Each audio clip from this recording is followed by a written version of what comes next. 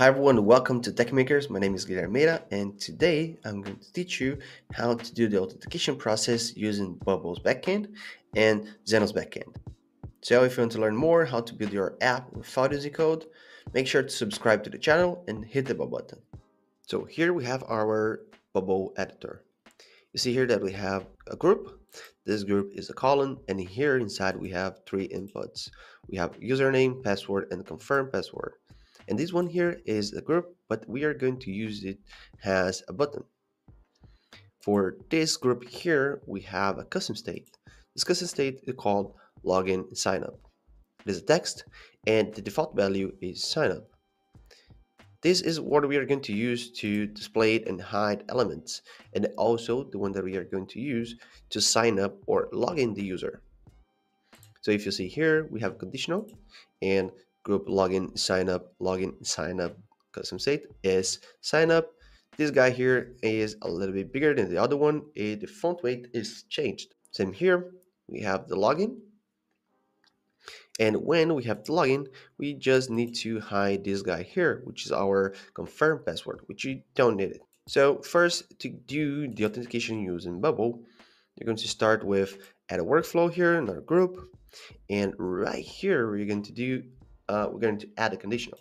Only when group login sign up custom state is sign up. Now for first action, we are going to keep it simple and we are just going to sign the user up. Here for email, we have to find our input email, value. For password, same thing, find input, user password, value. And here we can require a password confirmation. We already have the input, so let's do it.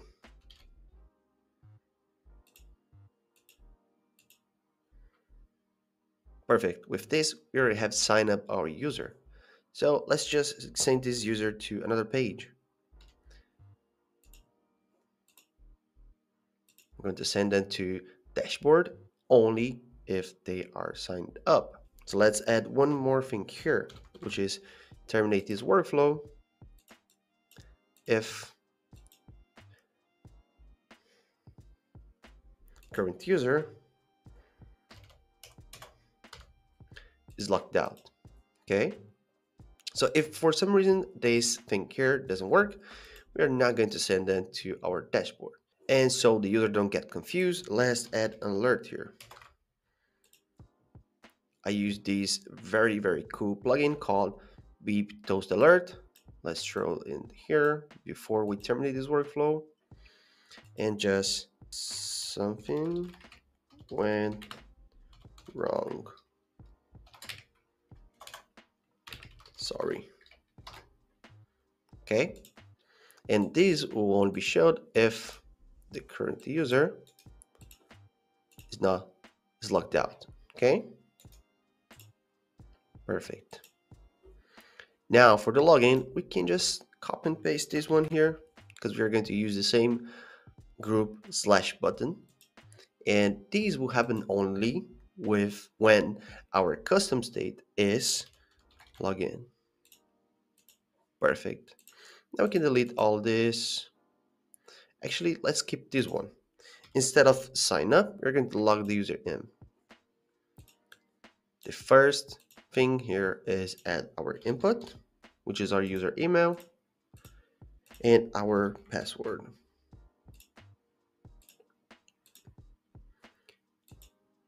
Yeah, we can keep this alert and we can keep this terminate workflow. Perfect. Now let's test this. So let's add our email, contact plus test1 at techmakers.online. Our password 1234 and confirmation 1234. Sign up. Awesome. We see here that we are logged in. Now that we have successfully signed our user up, you can see here our email. We can go back here and do the login. Logged in. And now we are logged in our Bubble app. Now we have to do the same thing for Xano. We can go here to our Xano project and check our database. This is our user table. You see that we have no records here. Now we need to go to our API library, go to default, and here you see that we have this auth section. We have one for login and one for sign up. Both are post, and we have a get to check if the user is actually logged in using the authentication provided when we logged in or when we sign up the user. So the first one that we're going to get is sign up. The one thing that we need from here is our endpoint URL. Now let's go to our Bubble app, and here in plugins, we're going to use the API connector. Add another API. Let's call it Xano. And our first API will be sign up. These again will be a post, and let's space here our endpoint. So we're going to use JSON, and how we can get the JSON body so we can use these on our API call. Let's go back to Xano, go back to our API library, default, and you see here that we have a Swagger documentation. Click in here, and then we will have access to all JSON from all our tables. You see here that our sign up off, we have the simple value here. Let's just copy this, paste in here. Then we need to add our dynamic elements. So let's remove name. And here for email, we want an email tag. And for password, we want a password tag. Of course, we need to initialize this. So let's create a user from here. Those two must not be private. And let's use the same user that we already have on our Bubble database. So let's add here contact plus test1 at techmakers.online. One thing here in Bubble, we don't have a preset value or requirement for our password, but here in Xano we do. So let's just create a very strange one. Then, okay, initialize the call. And we have here our auth token. This auth token we use for our get API call, where we can get the data from the user. Let's save this. And we already have our sign up API call. Let's build the other one for login and me. So login. It's also a post. Let's go back in here. Login. Copy endpoint. Add in here. Go to our Swagger. Login. Take this. Add in here. Add our tags. Where again, email and password. Let's take the password from here.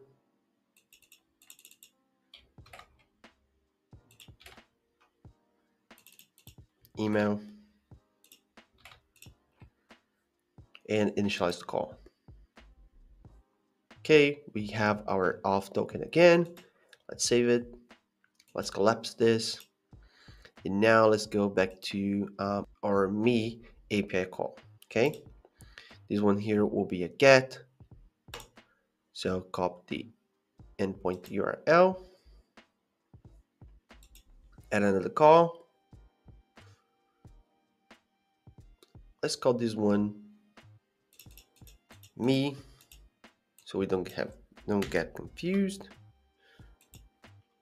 Let's copy here. So for this call here, you see that we don't have to send any parameters in our body, but we need an authorization. So let's add here in our header, authorization. Let's take the token from this call here from our login API call. Let's copy this, paste in here. This should not be private. And let's initialize our call. This is, we need to change to date. And the other ones are good. Save. And that's it. Now let's build our workflows to be able to do the login and sign up from here. So the first thing that we need to do now is we need to change our workflows. Instead of just deleting them, let's just copy one and let's disable the workflows. Okay. Now the first one that we're going to build is the sign up. And let's delete all this. Actually, we can leave it here. First thing that we need to do is go back to our plugins. And here we see that our sign up and login are set as data, but we want them as actions. So let's change this to action. And our me call will still be data.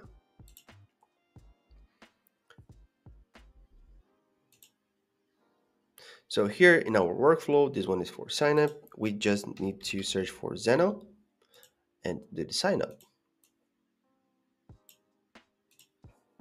Here for our email, again, our input, email value. And for password, same thing, but for our password. Now here for our alert, we are going to change the conditional.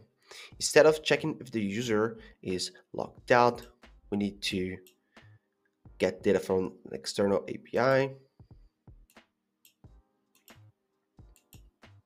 Xano me. The authorization will be the Xano one auth token. And if this guy email is not empty, or sorry, is empty, then we show the alert. Again, we copy this, paste in here to terminate this workflow. Now let's do the same thing for login. We just need to change here to login.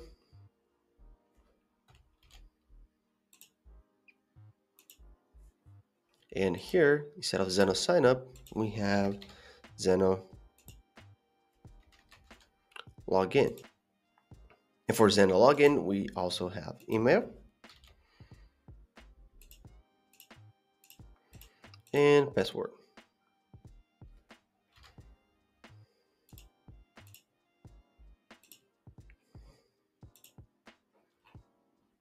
Same thing.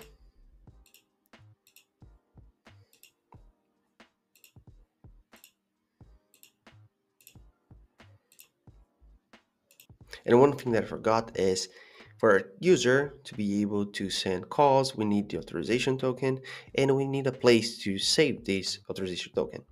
So if we come here to our data type, and we add one thing to our user called Xano token, which will be a text. Now we have a place to save this. And even though we are not creating a user on our database, when we do this, make a change to current user, and we use Xano token equals to current user of token. What happened is Bubble will save this on their cookies. So every time that this user is during a period, these users come back to your platform, you will get access to their auth token. If we don't, they will have to log in or sign up again. Copy this, add this in here, change the where it's coming from. Done. Now let's test this. Okay, so the first thing that we need to test is our sign up. So let's go add our email.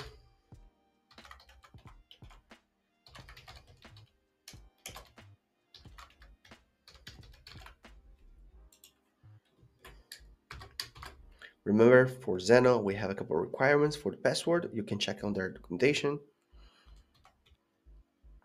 Okay, let's do it. Now we see here that we have our token, okay? But we did not create a user for this guy. So you see here, I will hit refresh, and we have only my own user and the user that we did for the bubble backend test. But if you go here to our Xeno database and we hit refresh, you see that this guy was created. Okay, everyone, that's it for today. I really hope that you have learned something. And if you did, please subscribe to the channel, hit the like, and make sure to follow up. If you need help with your app, I will leave my website here in the description. Make sure to follow me on my social media and see you in the next video.